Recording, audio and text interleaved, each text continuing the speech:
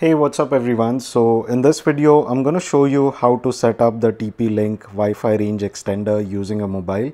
And the model that I've got here is the N300, which supports a lot of routers. It also supports the free routers that are provided by many internet service providers in India. So it's a very simple process, but before that, let's see what we have in the box and then we'll get to the setup part. Alright, so the things that we get in the box are this quick installation guide which has detailed instructions on how to set this up, and the second thing that we have is the range extender itself. So this is how it looks, and these are the antennas that we have on the range extender. It's a pretty funky looking device. So now let's get to the setup part quickly. So the method that we will follow to set this up is the browser method, and to do that we need to first connect this to a power source. So I'm going to use this extension board that I've got here. Now you can notice that the power indicator is blue. This indicates that the range extender is on. Now the first thing that we need to do is to connect your phone to the range extender. So here we'll go in the Wi-Fi configuration. Now it might connect to your home network, so I need to disable this and disconnect from this network, and then I can connect to the TP-Link extender that is shown here. So it says that you're connected to the device, cannot provide internet. That's fine. Now we need to go to the browser and type in 192.168.0.254. So if you're not able to access this page, it's important that your phone is not connected to any data network. So mobile data and your home network should be off, and it should be connected only to the range extender.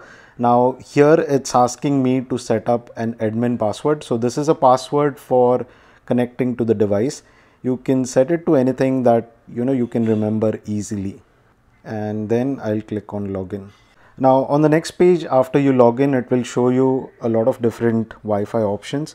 You need to select the one which is yours. So I'm going to select this, which is my network, and then it will ask you for your Wi-Fi password. So this is your home Wi-Fi password that you need to enter here.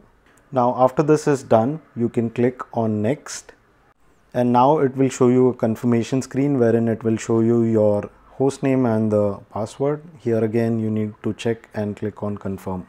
Now on the next screen, it will ask you to set up an extender name. So this will be the name, the Wi-Fi SSID for this TP-Link device, and you can set it to anything of your choice so that while connecting you can remember it easily. After that is done, you need to click on next.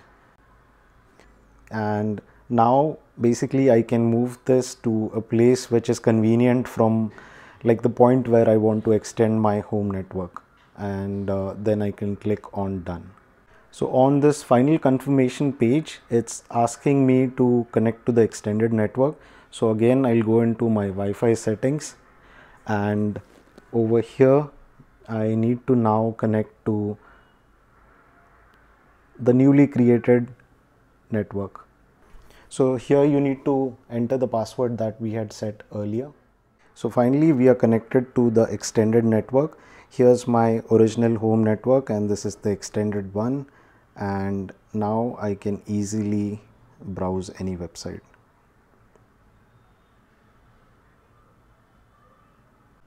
So that's it for this one, guys. If you have any questions about this process, you can leave them in the comment section below and I'll answer them as soon as possible. So thank you for watching this video, and do subscribe to my channel.